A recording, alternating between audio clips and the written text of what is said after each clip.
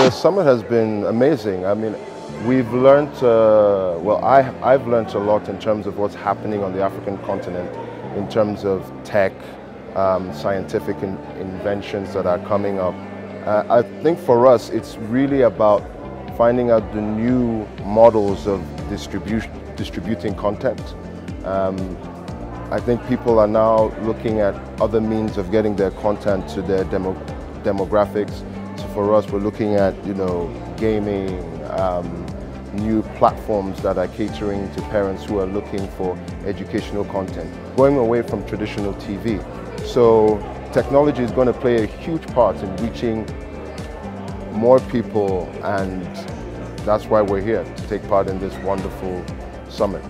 Well, for us, we're looking at, first of all, increasing our content, because right now we are in a transition where we're trying to build enough volume to cater to our fans, and technology is going to be very important. So, for example, most people now don't watch linear TV as much.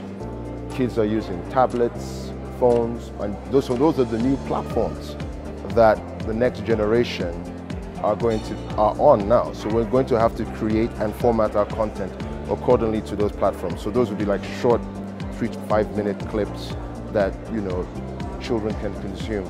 So we're very much aware of the trends that are taking place, and we're trying to evolve with them.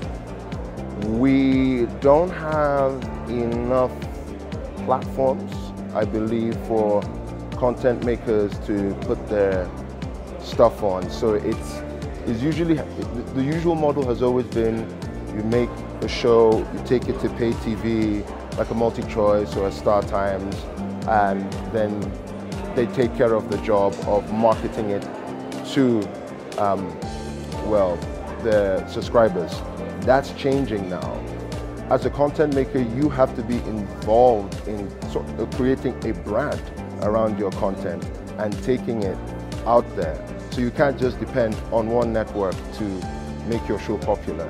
So we're living in an age right now where, as a content maker in Africa, you have to be tenacious and extremely creative in how you reach your audience. So that means aggregating across different platforms that you've probably never heard about, but they have, an audience. So it's the TV everywhere policy that we all have to imbibe now.